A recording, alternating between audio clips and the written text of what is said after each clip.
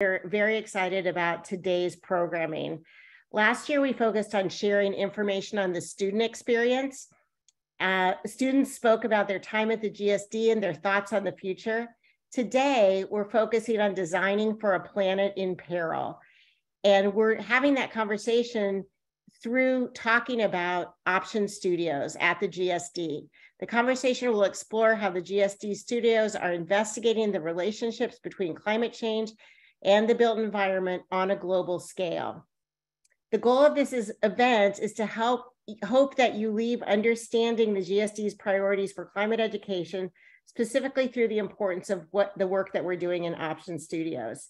I'd also like to take a minute to acknowledge the great work that our alumni is doing around the globe in this space. So we value your efforts and your partnership in thinking about how we as a GSD family can make a change in the world. A few housekeeping events. This event will be recorded and the video will be shared on the GSD's YouTube channel in the weeks to come. If you have questions or comments during the event, please put them in the Q&A screen at the bottom of your Zoom screen. We'll have time for Q&A at the end of the event and we'll pull questions from those that you submit. My colleagues will also add links to the chat throughout the event as they relate back to the panelists' remarks. We'll start by putting a link to the GSD Community Value Statement in the chat. With that, it gives me great joy to introduce Sarah Whiting, who is the Dean and Josep Lluís Sert Professor of Architecture. And now to you, Sarah. Thank you, Peggy. And thank you everyone for showing up today. I was scrolling through the participant list and it's nice to see a bunch of names that we know, some of our alumni, some of our friends, some of my former students, hello. This is, I think, a really terrific format for having a global and group conversation about important issues that we're dealing with at the school and that we want you to know about, but we also want to get your feedback. So it is one of the perks of Zoom, I would say, that this is a format that's been made available to us, and we're very excited that we have so many people participating today. So let me what I'll do right now, I'll give a very brief introduction. I want to give you a few highlights about the school and where we're at right now. And then I'll talk very briefly about today's event. And so just to give you some updates about the school, we have the highest enrollment in the GSD's history right now with essentially almost 1,000 students. We're offering 7 academic programs with 15 degrees. So it is an action-packed Gund Hall, and Gund, as you know, celebrated its 50th birthday last October. So the building is hopping, and it's just so wonderful to be back in person, back with the energy that Gund Hall offers us. This semester alone, we're offering 150 courses, 36 of which are entirely new, which is just incredible. So we have, I think, really an amazing group of faculty who have been making incredible offerings available to our students. I want to remind you, I think most people here know what my 3 priorities are for the school, but just to remind you and remind all of us, they really are 3 important things for me for how we're taking the school forward. So the first is building on the core, building on the promise of the core, sort of acknowledging that the GSD has always had a very strong core, and that is very important to establishing our voices in each discipline, is that the core is a very important part of the school. And then building on that, really understanding that as our foundation, ensuring our relevance, and that's part of what we're going to be talking about today, is how the GSD engages in incredibly current and relevant topics. Mostly doing that through our options and our option studios and our elective seminars. And then expanding our reach to constituencies beyond the school through formats like this one, but also through our publications, through our lecture series, which I invite all of you to pay attention to and join us either in person or virtually. I'll say actually one event this week that's very exciting is we're awarding the 14th Veronica Rudge Green Prize in Urban Design. It's being awarded to Paris Grand Express, which is an extraordinary project in Paris that's introducing 68 new metro stations in the region around Paris, connecting all of the suburbs in a way that they've never been connected before. And so that is going to be launched on Thursday at 6:30 in Piper Auditorium. And there's an exhibit in the Drucker Design Gallery in the lobby of Gun Hall. So other important news to touch on, we have launched our new, or we are in the process of launching our new Master in Real Estate degree program. We are accepting our new class to launch this fall, so that's very exciting. We're also going through right now the process of our new curricular innovation, which is open projects, which is in the Master of Design Studies. So MDes, the MDes students finished their degree all in what we call an open project, which is a collaborative research project. So there are 6 open projects currently around topics ranging from technology, trust, and governance, to forms of assembly, to Black counter-cartographies, among other topics. And so that's a new pedagogical invention. We're seeing how that runs and very excited about that. So there's just a lot going on, and I encourage you to zoom into us or stop by, even better, or just look at what's going on by looking at the website.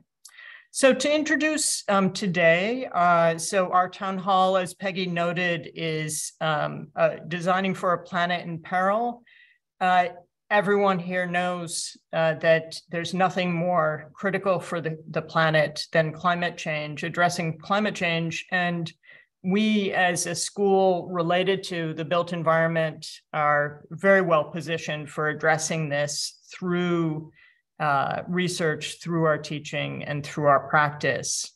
So the school is really trying to engage the future of innovative, environmentally conscious design practices, engaging urgent hazards of climate risk, the need to decarbonize our energy use, our material and construction practices, and also pursuing environmental justice through design at every possible opportunity. It's just a core component of the school to engage how climate is affecting us across the school. So this is an issue that we see across the school in many courses, but today we're going to highlight 2 courses that have taken place, one last spring and one this past fall. That engage this from, I would say, perspectives that you might not have anticipated. So the spring 2022 studio, Wild Ways, A Fifth Ecology for Metropolitan Los Angeles, which was led by Chris Reed and Nina Marie Lister, was a course that really looked at how Los Angeles creates possibilities of creating new ecologies for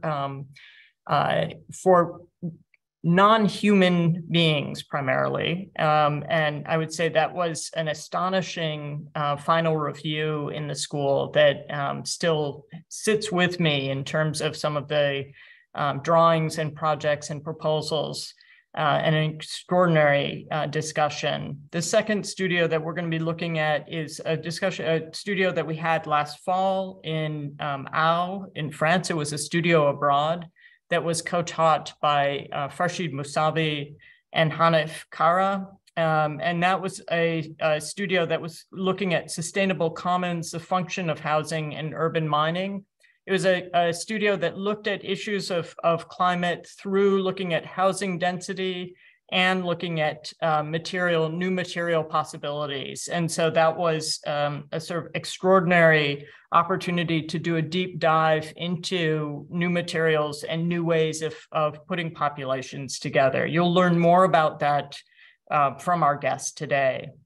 And that was a studio abroad. So the students were in Au for the whole semester, and they were cited at the Luma Foundation. The Luma Foundation was established by one of our GSD Dean Leadership Council members, Maya Hoffman, and the Luma Foundation supports artistic creation in the fields of visual arts, photography, publishing, documentary films, and multimedia. The Luma is particularly focused on questions of climate, and so it was a really appropriate place to have that studio based. After the presentations, of these two courses, I'll moderate a panel discussion followed by a moderated Q&A in which I hope you'll participate. And so we're going to turn to the presentations of the two courses. These will be led. We'll start first with the Los Angeles studio with Chris Reed and Nina Marie Lister. So Chris Reed is a professor in practice. I should note that he's an alum of our school. He is a professor in practice of landscape architecture and co-director of the Master of Landscape Architecture and Urban Design program at the GSD. He's also a domain head of one of our new MDes domains, or tracks as we call them, at the ecologies domain. And he is the founding director of Stoss Landscape Urbanism here in Boston. Nina Marie Lister is professor in the School of Urban and Regional Planning at the Toronto Metropolitan University and visiting professor of landscape architecture here at the GSD. She founded at TMU, founded and directs the Ecology Design Lab.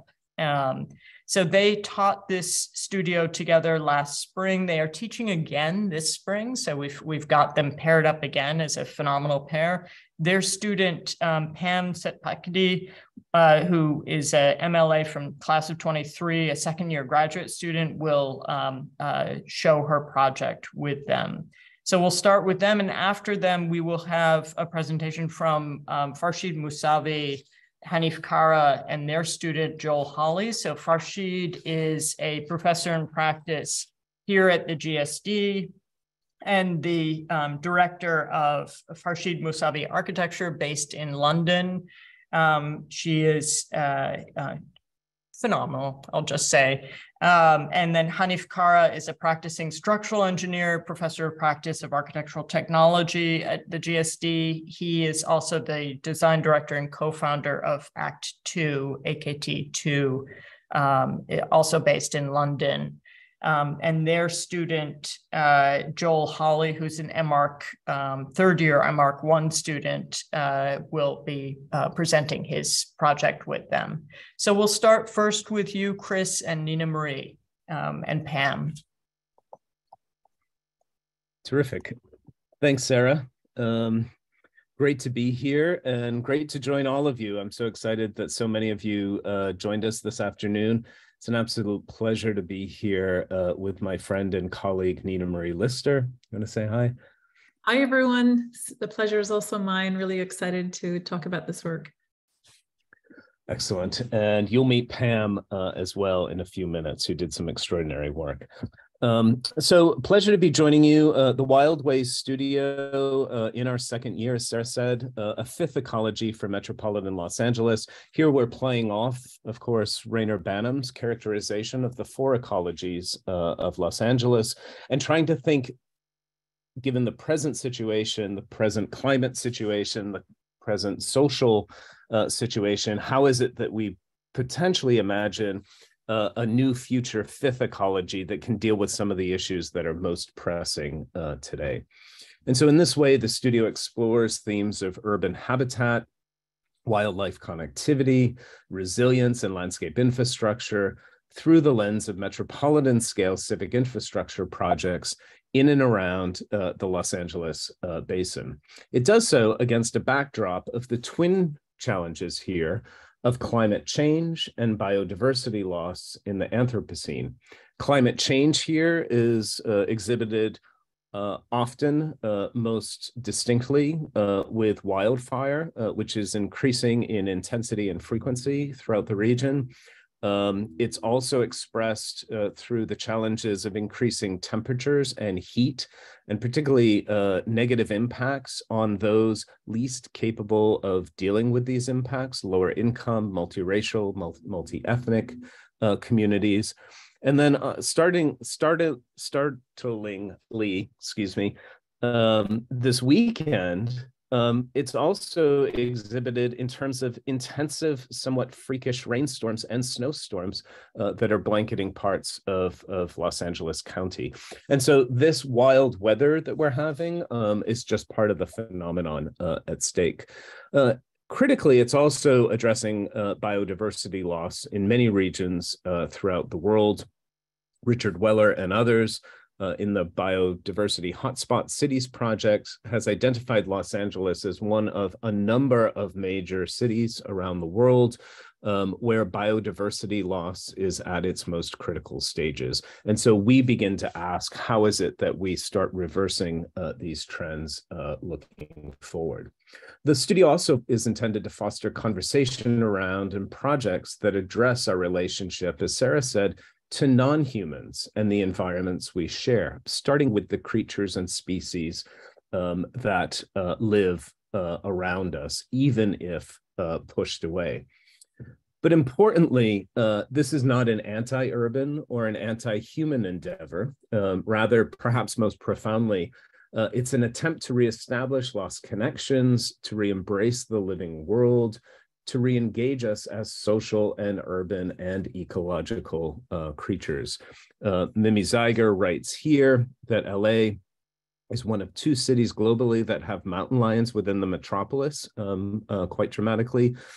Big cats fascinate Angelino, she writes, and also makes connections to some of the other celebrities in LA, among those the Kardashians.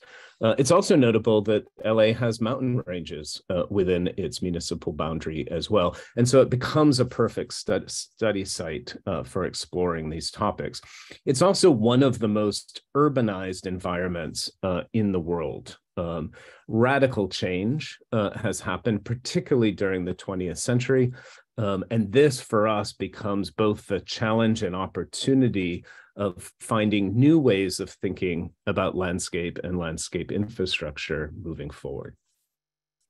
Yeah, the course for us, as Chris has noted, is really a door. It's a trope to discuss the entangled issues of social equity, our engagement with other species in times of tremendous turbulence and pressure. And no better place than this city of 5 ecologies, Rainer Banham's Los Angeles. And we're really plumbing these 5 ecologies to ask deep questions of new relationships and seeing through the lens or the sensory apparatus, if you will, of other species, of course, inevitably helps us engage with other humans as well at times of great trouble. We want to emphasize that this course is fundamentally first and foremost about imagining new civic landscapes and infrastructures that reconnect us, reconnect LA's wildlands in a global biodiversity hotspot that is under tremendous pressure on a direct collision course with growth and with other species, and also to connect humans and creatures in new and importantly empathetic ways. This work builds on a seminar that I worked on in tandem with Chris. We generated this project together that is now an opportunity for design agency and activism under the twin challenges of biodiversity loss and climate crises. So we're asking in the course, how can we imagine a new kind of urbanism, if you will, a zoopolis, in the words of Jennifer Walsh, one of our key readings here, and imagine and build a new human-creature kinship.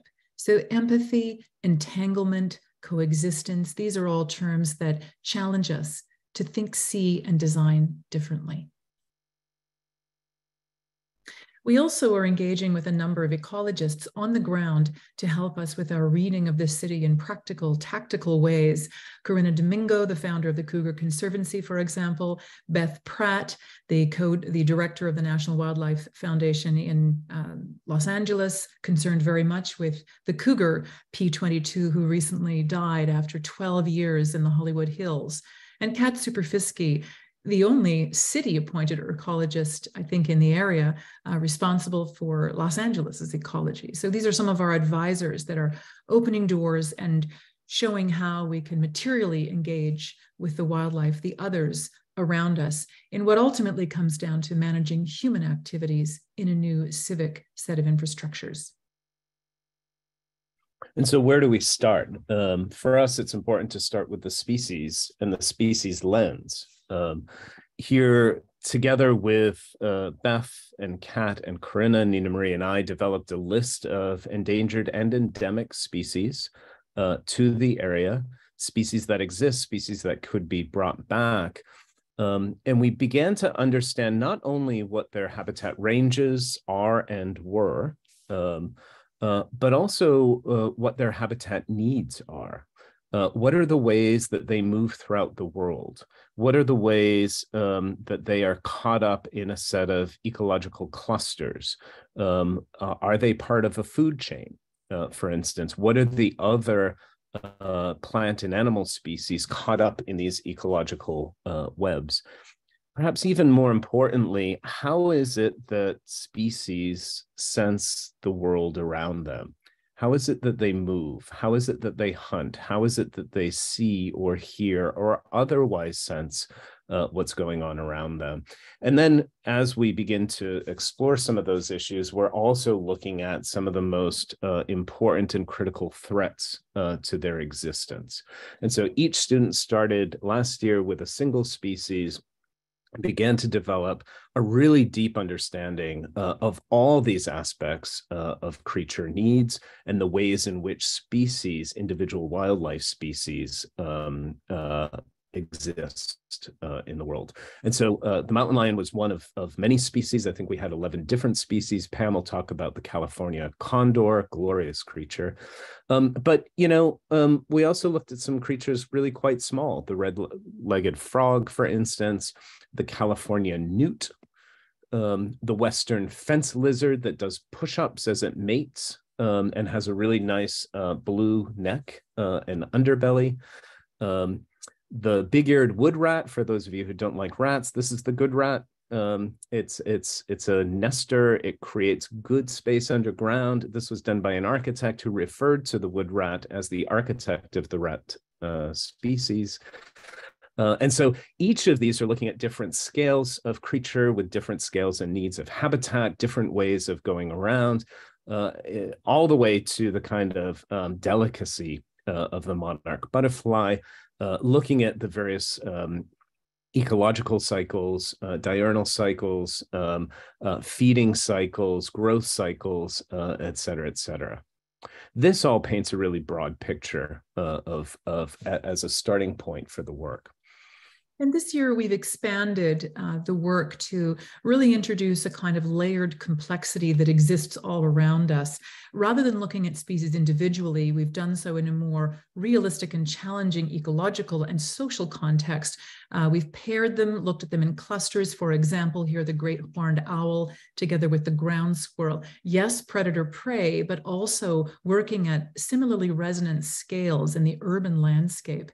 We also looked at species that relate to one another in aquatic environments, here the beaver and the western pond turtle. Why? Well, we're also looking at the reintroduction of species that are happening throughout California, remembering, of course, that this is a global biodiversity hotspot, so a place of intense endemism or where species only occur here, such as the El Segundo blue butterfly, a tiny creature that is magnificent to our eyes for probably one day, and yet needs these shifting sand dunes in an urban environment that are somewhat at odds with the stability of architecture. Here, the California live oak, a charismatic and beautiful species, together with lichen that defies taxonomic category. It's actually a symbiont of several creatures together. So this was a more realistic way, we think, to engage with also inspiration for civic infrastructures, helping us to understand a relational ecology.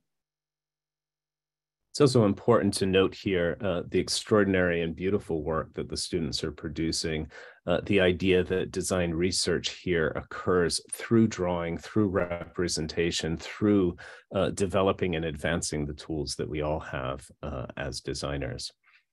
In addition to that, we're quite interested in engaging other people on the ground in multiple ways. Folks from different cultures, different communities, and also designers who are at work, many of whom are actually alums of the school and have taught as well.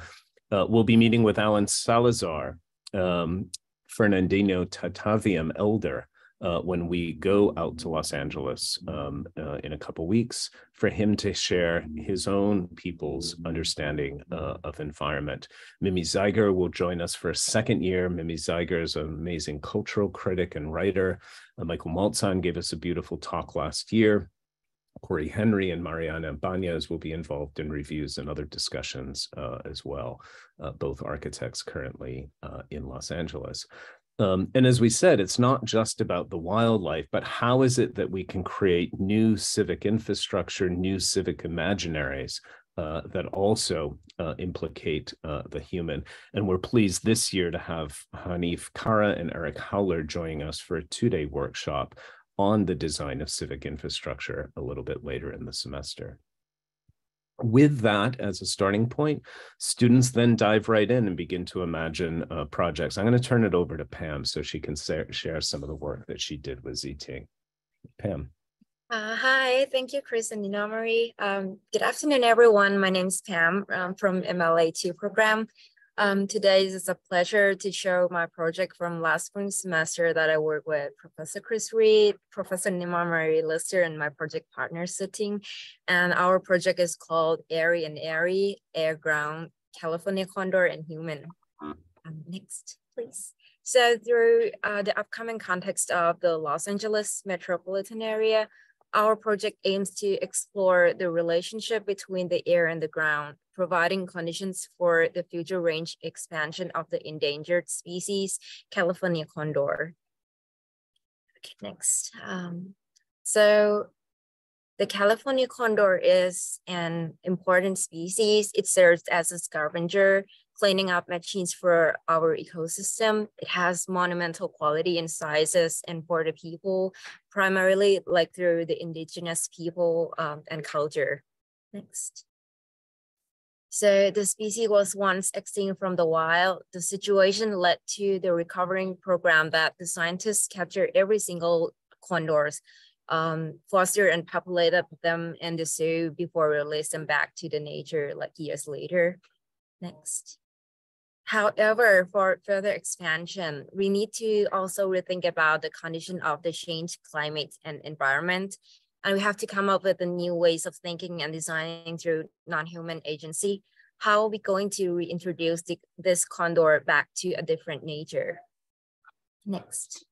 So through research on the behavior and quality of the habitat of the California condor, the condor forages on open terrain and navigates through green patches. They fly by soaring or riding the wind instead of flapping their wings. They nest on tall trees such redwood and giant sequoia, which are the native species. So next, the video we show, we observe the relationship between the ground and the thermal updraft and the wind corridor that help determines the bird's movement through their routes. Yes, next one, yeah. So for the threat, like collision and electrocution with the existing structure of the power line is the significant threats. The most important factors are the urbanization and the surge of climate change. More wildfire in the California area greatly affects the natural habitat area of like this species.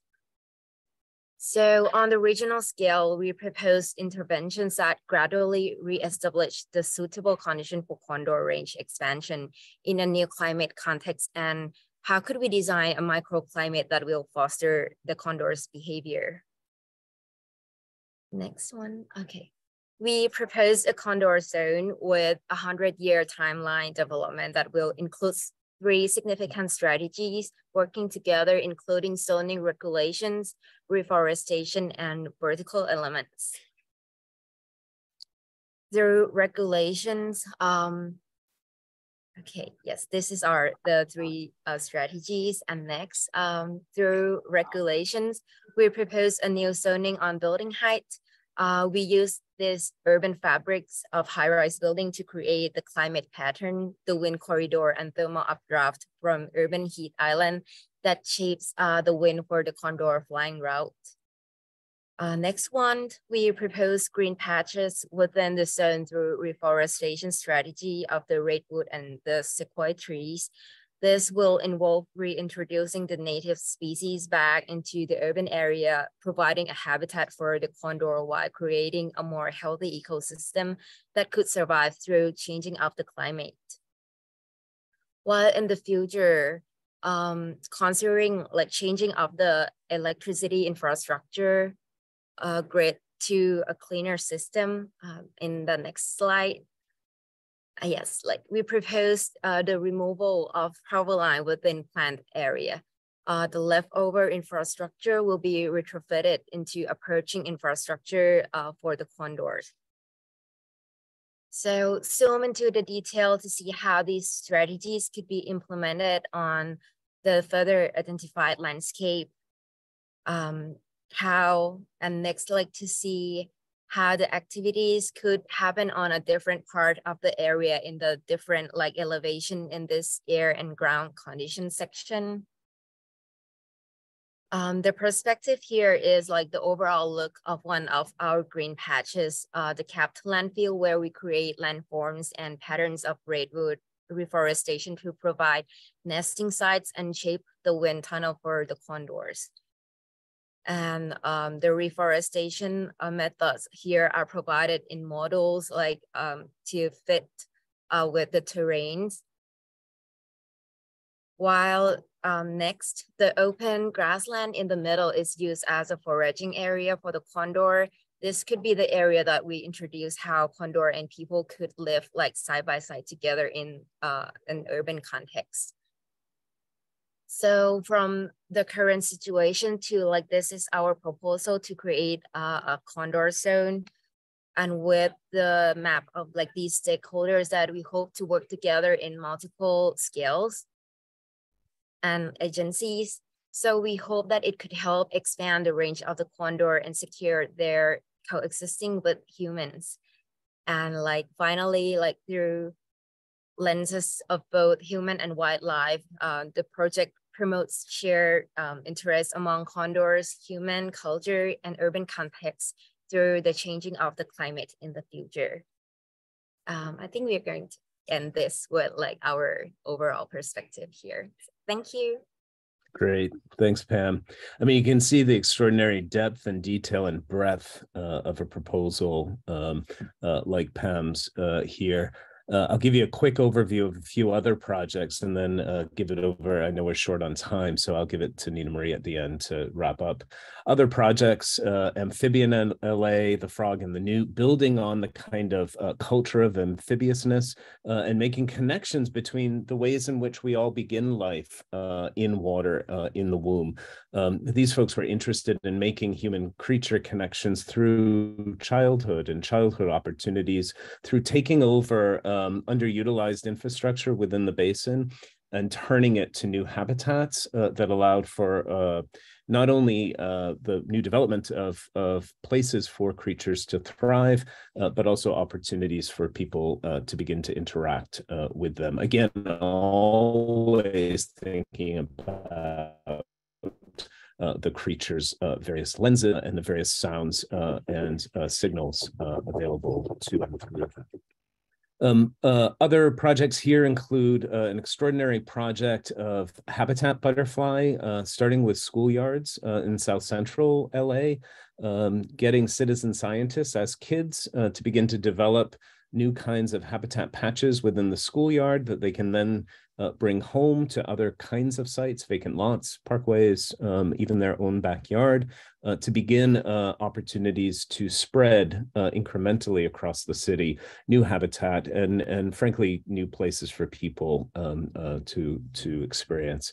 Multiple new kinds of infrastructure, not a single crossing, but multiple crossings that recognize the multiple people and creatures at work. Ideas of rewilding the zoo, the old zoo, turning the idea of who's watching whom inside out. And upside down in many ways. And then a really lovely project, the Quail Trail, that stretches all the way from the Santa Monica Mountains down to the port. This year, we're taking on 3 very, very large and complicated sites, one up in the valley at the Sepulveda Basin, one along the coast at the Bayona Wetlands, one really just east of downtown with an existing LATC Union intermodal terminal. Importantly, this all came about because of a multitude of interests. The first year, the National Wildlife Federation and ARC co-sponsored the studio. We worked with Kat and others at the City of Los Angeles to advance the work. And this year, we're benefiting from the support that AECOM has provided for the studio. This important support allows us to get out with students, to do field work, to visit sites, to experience the culture, the kind of endemic Southern California culture, art, culture, and really just ordinary life along the river, within the city. These kinds of learning experiences are really quite extraordinary. Nina Marie, I'll give you the last word. Just to close, I'd thank you all for your attention and remind us all that this work takes place against the backdrop of a polycrisis between the climate conditions of the moment, as I saw one of our viewers say, in a time when we're really looking at engagement with humanity. How do we make change in the world and do it responsibly with design activism, not just design agency? And of course, we're at a time when at the United Nations level down to national governments, most of this hope and opportunity takes place in cities. And that's exactly where WildWise begins and ends. Thanks so much for your time today. Great. Thanks, everybody. Excellent. We'll go right into our second studio presentation from Al. So Farshid and Hanif and Joel. Thank you, Sarah. Hanif, maybe you could say hello and I'll begin. Are you there? Yeah, I'm here. Hello, everyone. Okay. Yeah. She's going to speak first and I'll speak second. Nice to have you all here. A big hello also from me to you all. I have been teaching a series of research-led option studios on housing since 2017. Housing is one of the most urgent problems of our time because it influences our well-being, the way humans relate to one another, to the planet. And since COVID-19 pandemic, it is also for many a place of work. Housing is also one of our big tools to address climate change because it makes up a large proportion of our cities. Now, this last fall, Hanif, Kara, and I collaborated on teaching a studio that we titled Sustainable Commons. And this was complemented by 2 seminars that we each taught, titled Housing Matters and Embodied Carbon. The purpose of joining up seminars with the studio was to equip students with the opportunity to develop and learn from research that related to their studio topic. Now, we will take turns to give you an overview of what we try to cover with these courses. And Joel Holley, who participated in these courses, will present an overview of his project, and he has kindly accepted to change slides. So next, please, Joel. Now, the aim of the studio was to address the unaffordability of housing in most major cities around the world, and also the need to minimize embodied energy in any housing complex that we are building. Next. The studio therefore set out to design housing as a common in which the city's diverse inhabitants would act as a community in order to live more sustainable and affordable lives. Now, housing in the form of co-living has existed for a very, very long time throughout history, but it has usually been a one-size-fits-for-all solution, denying the existence of individual needs and desires amongst the inhabitants. Next. Now, the challenge we set for the studio was to design for sharing, but also for individual rhythms, because unless the co-living, communal living works for individuals, they are not going to buy into it. Next. Now, as was mentioned, the studio was, the students were based in Arles, in the Lumo Foundation, which you see in the distance, designed by Frank Gehry. Arles is a city in the town in the south of France. It has a lot of attractions, including historical sites, festivities, and natural reserves that draw a lot of people to it throughout the year. Next. As a result, the population of Arles changes throughout the year, and it includes long-term residents, tourists, and seasonal workers who support all this mobile population in Arles. Next. Now, instead of accommodating these different kinds of inhabitants of Arles in separate types of accommodations, such as apartments, Airbnbs, and hotels, etc., the studio developed co-living proposals for how they would share or come together under one roof and share some spaces as well as resources. Next. We used the seminar on housing matters to learn from exemplary precedents on subjects such as spatial diversity, appropriation, work, live, well-being, and community, which we believe that would be of interest and importance to individuals who would be in these commons. Next.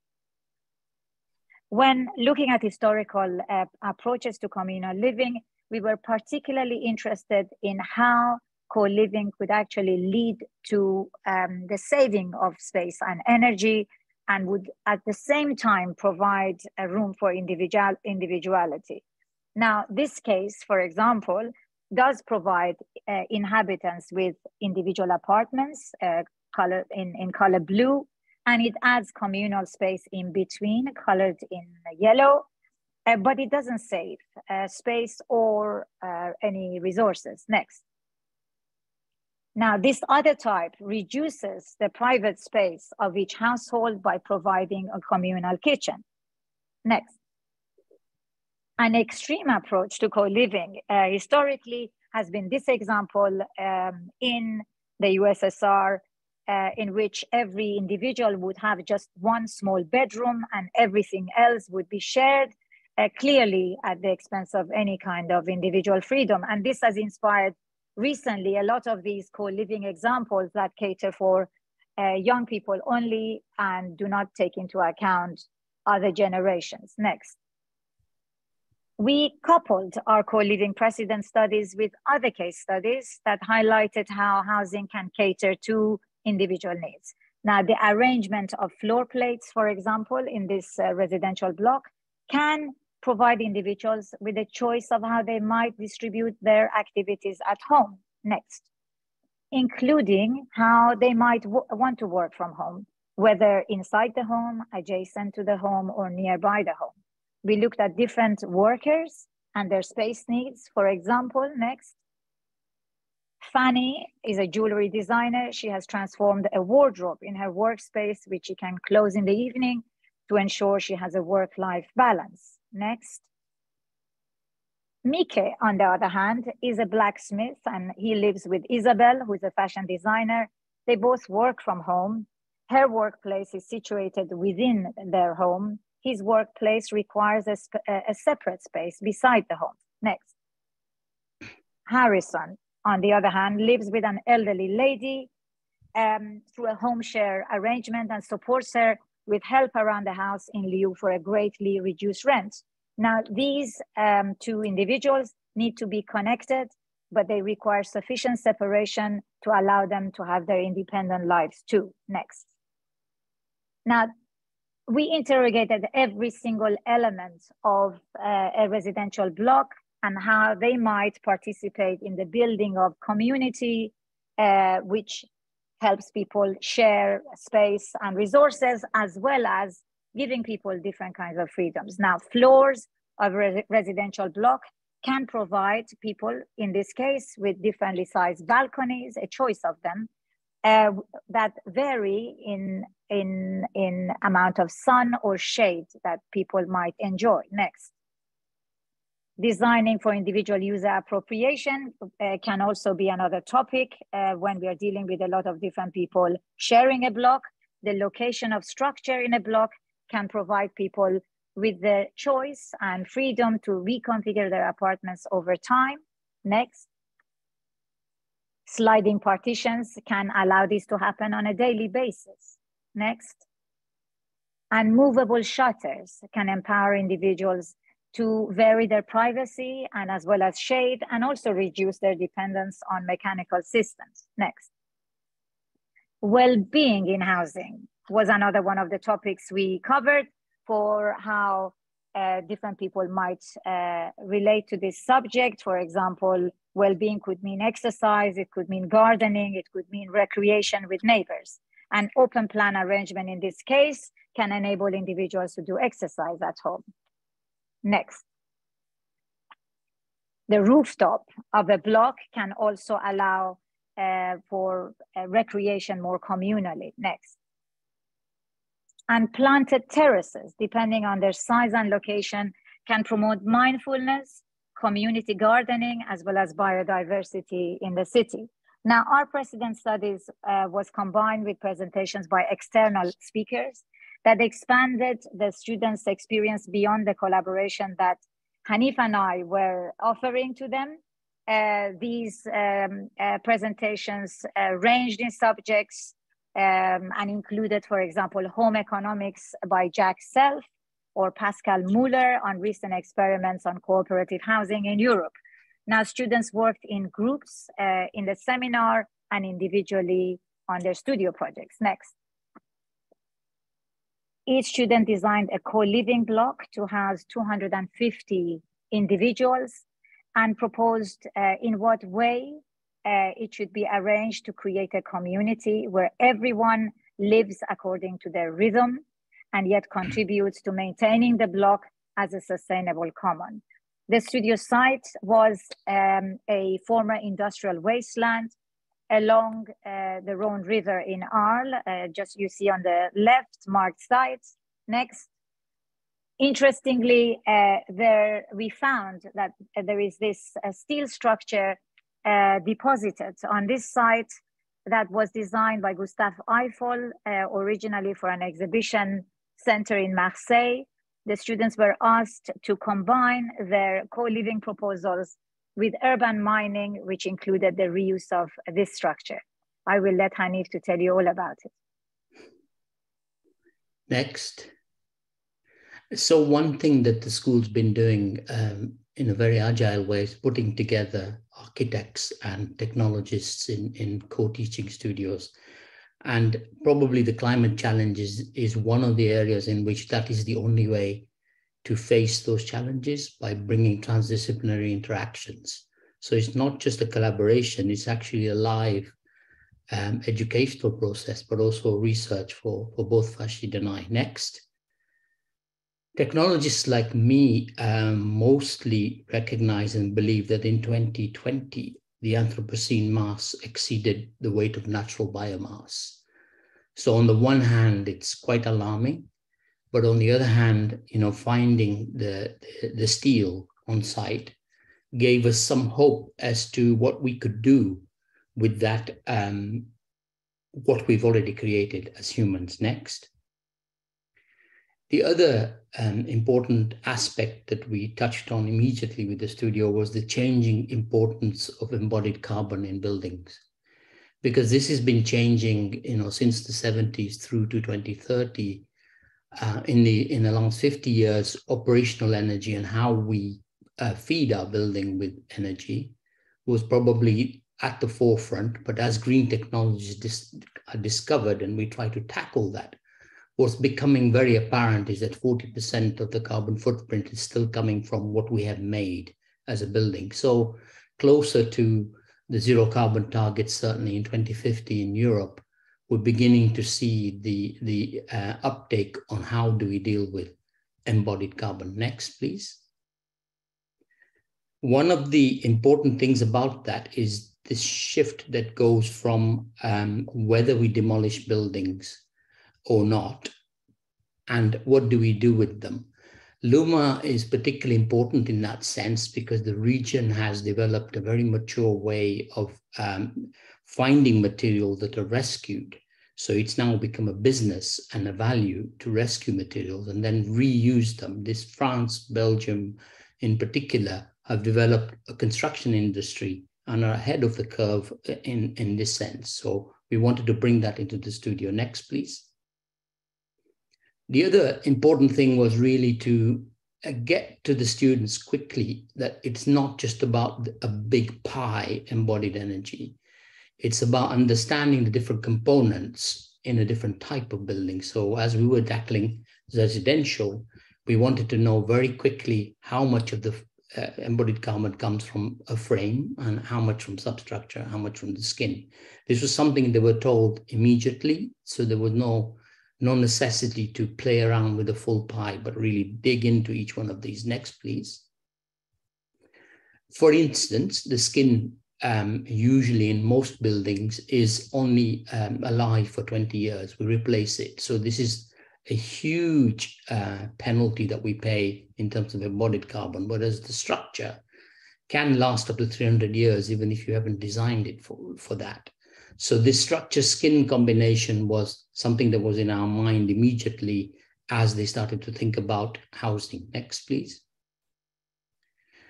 The steel on site it is what we have described as one aspect of urban mining. I will talk about the second aspect through the seminar, but basically the way this works is you allow the steel to be redundant and you use whatever's there in order to make a frame. Next, please.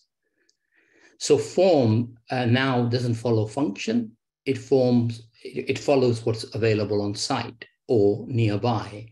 So a bridge could easily become a building, even if you've dismantled it, and so on. So there is a kind of new or inversion of how you might form make, and redundancy of systems becomes quite an important aspect, particularly in the studio. Next. One of the difficulties in setting such a high bar for the students whilst they're living there was really to first get them to the same level of understanding quickly. And the tool that we used for that was really get them all familiar with what we called a primer, which gave them systems and elements that could be used in their project as they start to develop the project. Next. So the primer was really the basis for explaining to them the high road and the low road, which is the high road being not constructing anything ever again, and the low road being built new only. What was the studio going to do in between where it could use disassembled steelwork? Next. So an early moment was really to give them the basics of what they could do formally. So what is the anatomy of structure?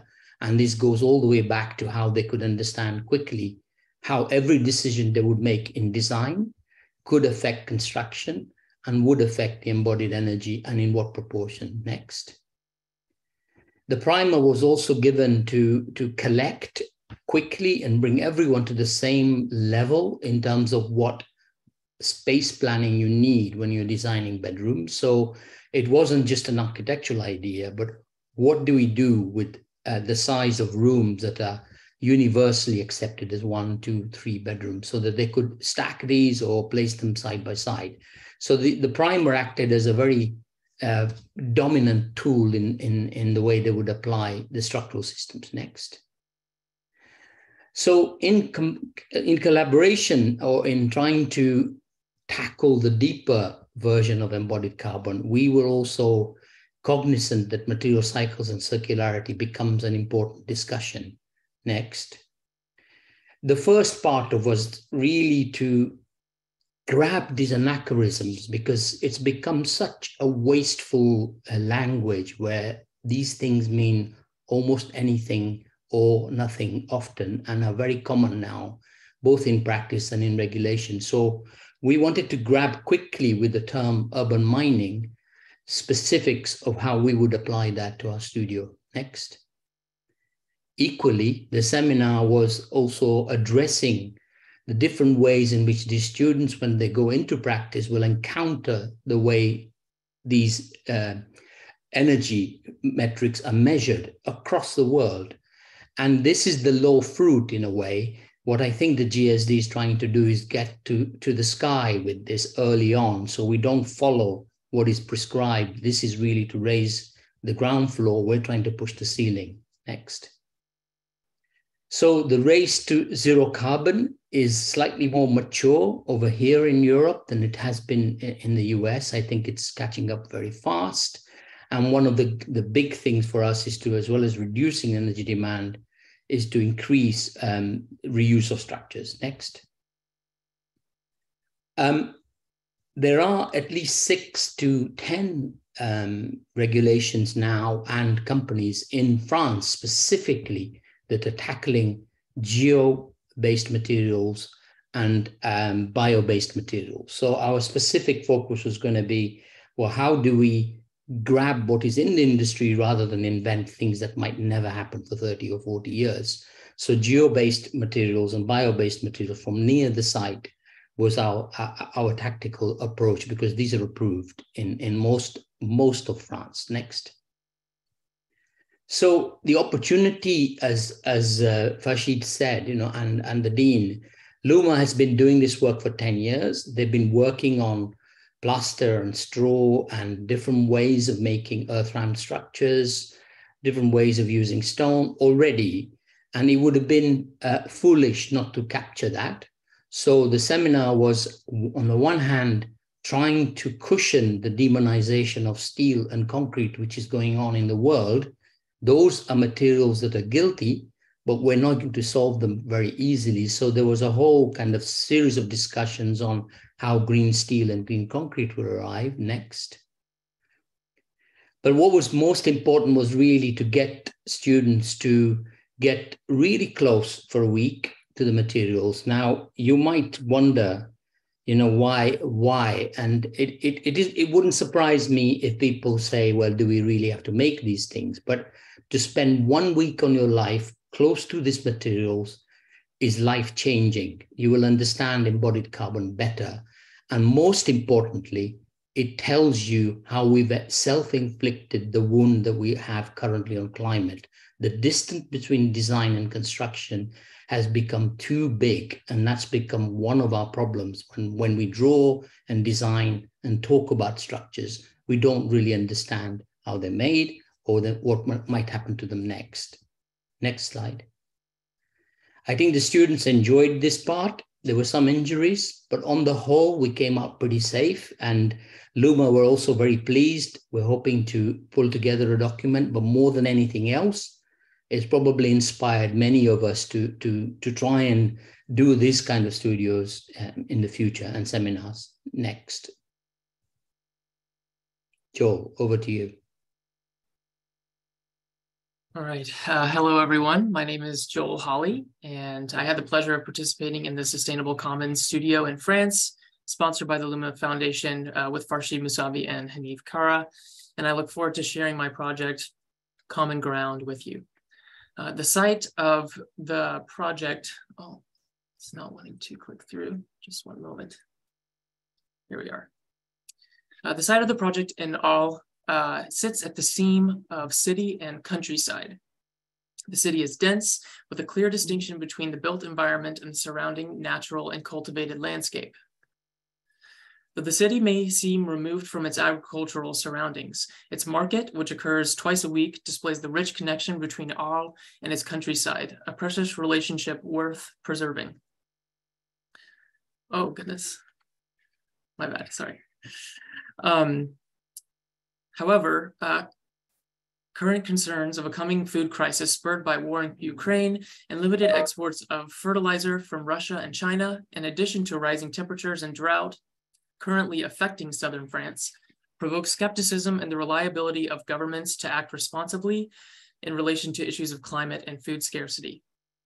The goal of Common Ground is to protect and strengthen the ties between the city and the countryside in Arles by making the boundary between the two less defined.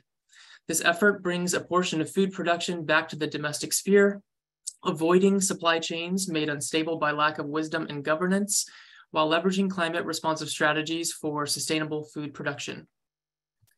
In the housing complex, long-term residents will be allotted space to grow enough produce for themselves and their loved ones using a highly efficient agricultural method called the bio-intensive method. This method produces high yields in a small amount of space, with an emphasis on the replenishing of soil fertility through composting and companion planting. And seen here are a few examples of companion planting utilizing local crops in the region, with potential for tropical companion planting in the greenhouse seen in the lower right portion of the screen. Though it may seem at first counterintuitive for a warm climate or a warm region, the project employs a passively climate-controlled greenhouse. The greenhouse is used to increase humidity and reduce crop transpiration to greatly decrease the amount of water needed for agriculture in response to regional water shortage. During the summer, when humidity is high, the greenhouse opens up to allow for passive ventilation, which is facilitated via the stack effect, bringing in cool air from below, as warmed air generated through the greenhouse effect creates a convective flow.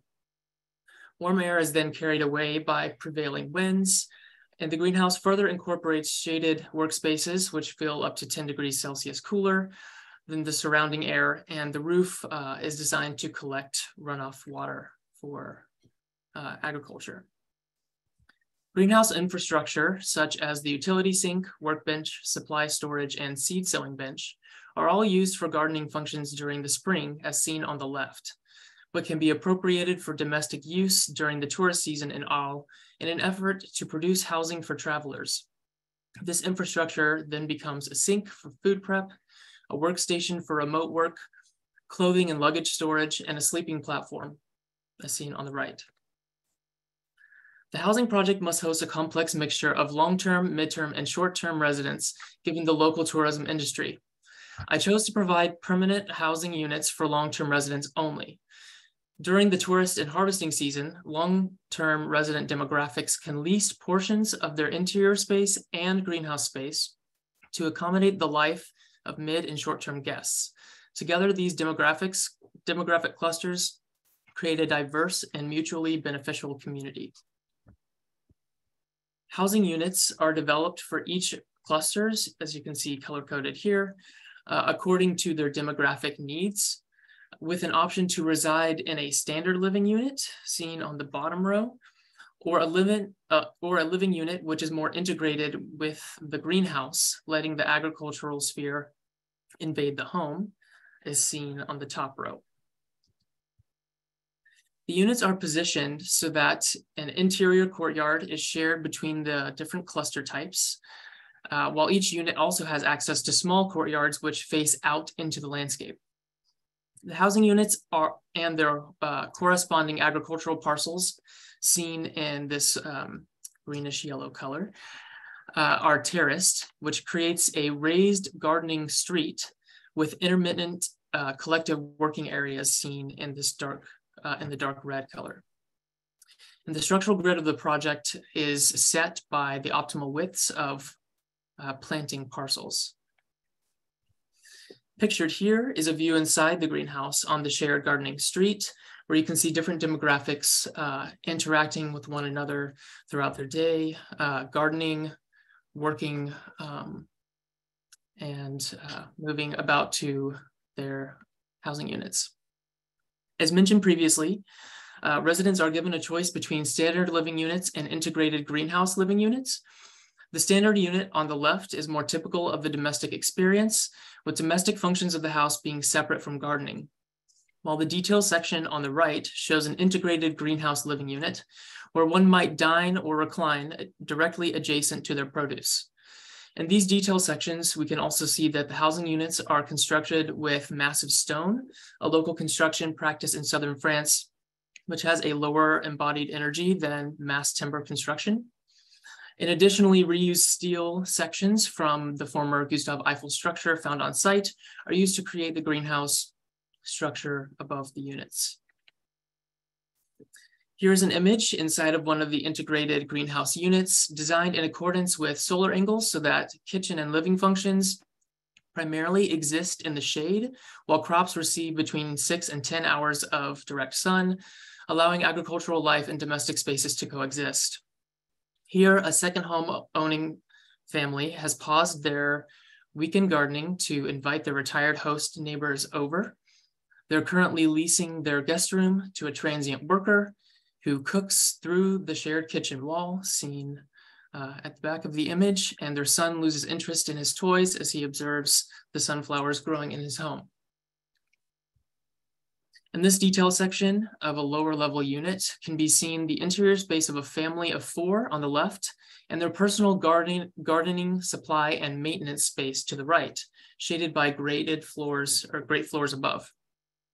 This passively conditioned shaded space in the greenhouse can be later appropriated for the housing of tourists when the homeowners are no longer sowing seeds. And pictured here is a view from inside the kitchen of a lower level unit of the integrated integrated greenhouse living units. And here a man has risen early and made breakfast for his family, sitting in his dining room, which resides in the greenhouse. He leaves the curtain open, saying hello to neighbors as they pass by, while waiting patiently for his wife to wake. His youngest daughter grows impatient and needs sunflower seeds from the garden. Common Ground provides permanent housing for 170 individuals, and by leveraging the affordances of the greenhouse, accommodates the life of 80 additional short and midterm residents. The project seeks to provide a closeness with agricultural production while offering flexibility as the residents' circumstances may change. The housing complex creates a common ground between the city and the countryside. Short and midterm guests are invited to experience food production up close and share in the love Arles has for its quality food and beautiful landscape, in addition to their tours of the historic city. While permanent residents live in both domains at once, city and countryside, with confidence in their abundance through the highs and lows of political and environmental change. Thank you.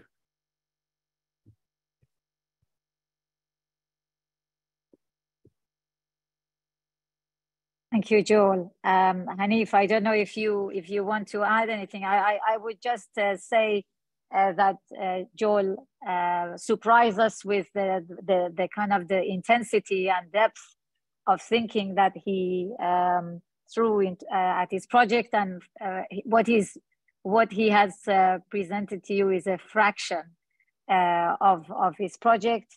It was really useful to have the students so focused in this study abroad, which actually gives you less time than a standard semester. Other students picked other subjects that could be form the basis for common ground or sharing between the inhabitants. You know, they ranged from sharing laundry so that you would save on both water and energy, as well as bond with your neighbors, to cooking or workspace. And some of the projects had a mix of these. Hanif? I think I would just say that I wish we could show you all the renders of the earth-rammed and other types of materials that they all used from the seminars in their projects, some of which was beautiful. Yes, I mean, I have to say it was great seeing both of these series. I'm going to ask everyone to come back on screen so that we can have a conversation together. So Chris, Nina Marie, Pam, it was amazing seeing the work as a way of demonstrating the ambitions of these very ambitious option studios. And I think it's it's just incredible to see sort of how the option studios bring together so many different aspects of expertise and so many different disciplines. So we saw, and this partly answers some of the questions that we've been getting in a very lively chat on the side, which I appreciate. But yeah, we have with the LA studio, there was the expertise of Nina Marie herself being an ecologist and a planner, Chris being a landscape architect, and then bringing in other forms of expertise, and in Al having, you know, an architect and a structural engineer, and again bringing in other forms of expertise. I think one thing that we all of us who are practitioners recognize is to accomplish a project like this, these two that we've seen in such detail in 14 weeks or even less for the studio abroad, to such depth and specificity is really extraordinary. That just doesn't happen that quickly in an office with doing it as one person. So, you know, I really extend my congratulations to you. E.E. Okpa started off the conversation with the first question of sort of showing some question about simply the term climate change versus climate conditions. I would say actually climate crisis. I mean, there's a reason why we use this term, the planet in peril. It is a absolute crisis, but we are able to at least contribute to the betterment of our planet. And what I think is so extraordinary with these two examples of these studios and the projects that we saw is that they offer some hope on the horizon for ways of engaging, ways of bringing our expertise to these questions. I mean, LA, thinking landscape in LA, first of all, is already a little bit anomalous, but then to think of these wild creatures, condors in LA, I mean, who would think about this? So to have that level of sort of optimism that you can change and offer something to a habitat, to animals in crisis, or the housing crisis that you recognize so clearly in Al, which is emblematic of the housing crisis across the world, and how one might contribute to different modes of living together and different materials. I'm just going to put to the side Hanif's comment that there were some injuries in Al, which is not something a dean wants to hear, but I was glad that they were small.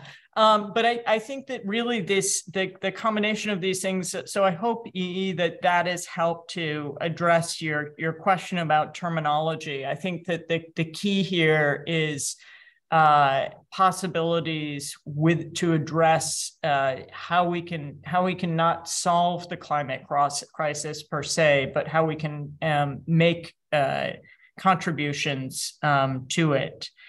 I think that I was interested in Christopher Cosper's question of essentially asking if you can, if I understand your question, asking if you can complete a degree without engaging questions of sustainability or climate. And honestly, I think if you look at these examples, you see that it's simply a topic that pervades the curriculum. And that makes sense because we all work with materials and we're all affecting the built environment, whether existing buildings, and I think Al showed how one has to pay attention to existing materials and existing buildings and how we might adapt them and reuse materials, or whether new buildings and new landscapes and new cities. And so I think that it's a topic that simply is part of one's graduate education at this point. But again, I would say that for me, the thing that I drew from these presentations is this combination of expertise, the value of bringing together the different kinds of expertise, and the value also of bringing together pairs of faculty who can bring different expertise to a course, the value of highly specific drawings and suggestions and designs, and yet a lens to the general questions. And I think both projects did a very beautiful job of looking very specifically and very detailed while also looking expansively. Questions of representation and how one translates these ideas to new audiences. I think that both of these studios illustrate the priorities of the school in a very beautiful way of engaging in critical questions and expanding our reach by translating those through different media. I would like to address one question, which is the question of sort of different constituencies that came up for the landscape studio of if you're dealing with one species, how do you deal with the interspecies? And in a way that's also applicable for the OWL studio of dealing with one constituency of one kind of inhabitant, but how do you deal with multiple inhabitants? And so I wonder if someone wants to jump in and save me from talking too much. Yeah, maybe I'll just say I was about to. Just on the wild ways. Go ahead, Chris. Go ahead, Nina Marie. We're in a time lag. All right. So on wild ways, we started with one last year.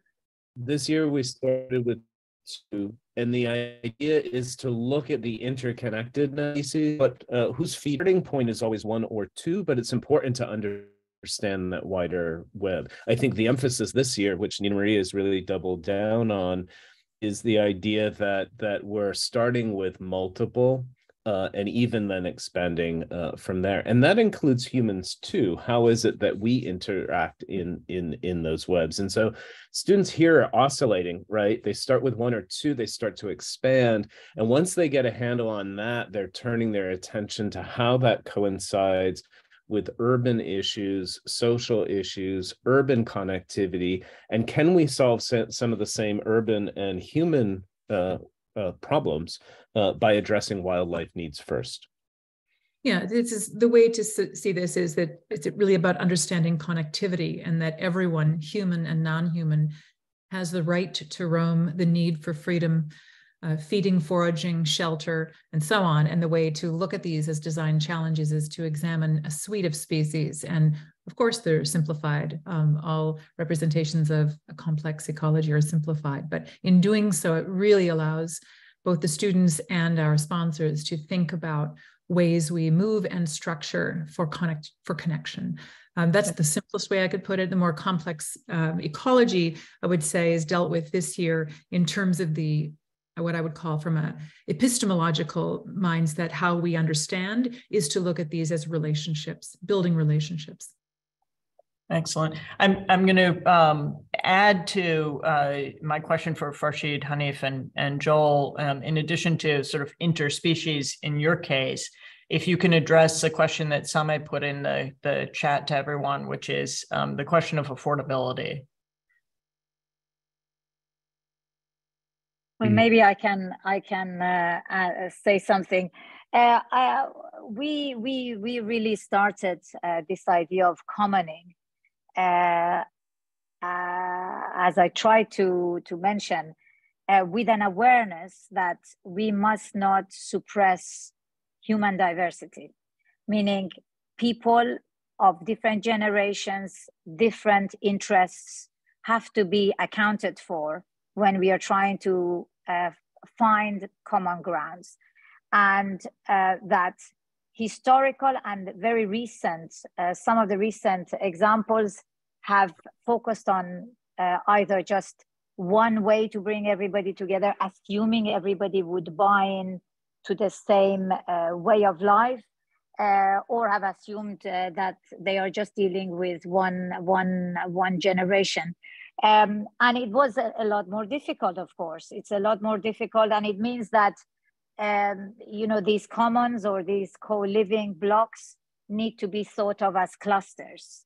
They need to provide clusters of perhaps co-living apartments that give people a choice, but at the same time recognizing that when you have different generations in a block, there is so much good synergy there that we can offer to people, as opportunities to tap into. For example, elderly people perhaps having younger, children nearby throughout the day rather than living by themselves. Someone who might be very IT savvy, living close to someone who is not really interested in IT issues, and they could have all kinds of exchanges and bringing differences very close by, and really allowing them to also live side by side each other, developing compassion and understanding, but also, recognizing that they will want to be separate sometimes. So these were very much part of the conversations we had in the studio, and, the students obviously dealt with it differently. I just wanted to add, if it was about affordability, is that the big lesson we're learning is that we have to rethink how we value buildings and how we value what we're doing. So it's no longer about the nearest inch or how big or small your room is. The value equation is changing, and embodied energy is playing a much bigger role. And somebody's asked that question about why is it that stone is less than timber in terms of embodied carbon. These are the kind of questions that are still not answered, because you have to think of sequestration when you talk about timber, whereas stone can be reused for the next 10 centuries if you want to. So the discussion amongst architects needs to lead rather than just respond to industry and respond to the way your work is valued normally. I think all of those equations change when you start to understand some of the things Farshid was saying, but also how we might make buildings. If you were going to do dollar for dollar, most of what we showed is not affordable. But that isn't the point. The question now is, how do we save and be kind to the planet? Yeah, and I think that's a fairly provocative statement, Hanif, to say that most of what we're showing is not affordable. I think it's probably true, but I think that part of what we're arguing is, as you say, that the questions of affordability need to be rethought. And I think, so there's a series of questions that have talked about sort of other actors that need to engage these questions. And of course, politicians, investors, voters, as Kathleen is pointing out, but also Jeffrey, I think you were asking about our relationships to other schools on campus and other expertise. Again, how much can you do in a 14-week studio? And I will note both of these studios had seminars attached, which I think is also a way of recognizing the need to have a very full curriculum to address these incredibly complicated questions. But I think that one of the things that our students are all learning is they have to become citizens of the world as well, and know how to engage who are the actors who have power, whether they be real estate developers, whether they be politicians, whether they be clients. And our engagement with our sponsors, I think, has also exposed them to ways of engaging the world in a benevolent and hopeful means. And so, I think it's a very complicated question. I think I'm going to wrap up and turn over to Peggy, but I want to make one last point, which is that it's easy to either sort of collapse in anguish when faced with questions that are so big in front of us. Whether it's the future of species, whether it's the future of landscapes, whether it's the future of housing, whether it's the future of these materials, issues of energy. And I think for me, what really gives me hope is seeing how these students and the way these courses are set up is offering some optimism for how we can engage, how we can find a way. And these are not naive or simply representational answers. These are real design exercises that offer us design possibilities. And to me, that leaves me incredibly hopeful. I'm going to turn this over to Peggy, our hostess, and to close us out. Thank you, Sarah. Let's see if I can get my video on. I can't get my video on, but I can at least, you can hear me, correct? Absolutely. Okay. So I'd like to just take a minute to thank our panelists who did an amazing job. I'd also like to thank Ariella, Ruth, Taniqua, and Lindsay from my team for helping organize this afternoon's conversation. We are thrilled that so many of you took the time out of your day to join us.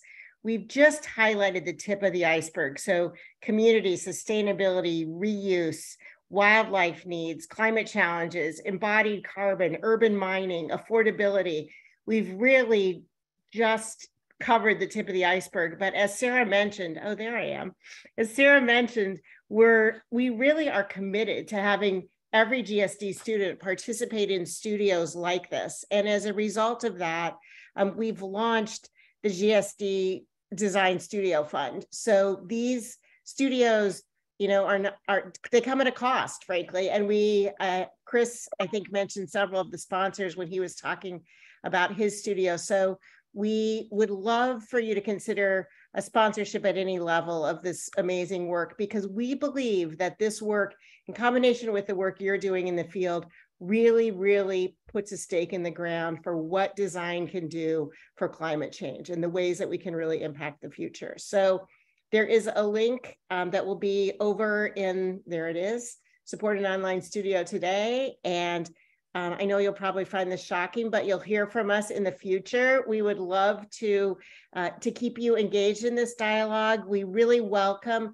the opportunity to hear what you're doing with respect to climate too. So thank you so much for your time for today. And together, we really can put a dent in the future of climate change. Thank you so much. Thank you, everyone. We are really excited to have had this opportunity to share with you some of the work going on at the school. Again, I suggest that you stop by, you continue to join us in different events. And as Peggy said, you find ways to support the school in the way that we can continue having this work happen at the school. The future of design is in the hands of the next generation. And we saw that today, and that's what the school is all about. So it's a very exciting place to be. Thank you so much for joining us.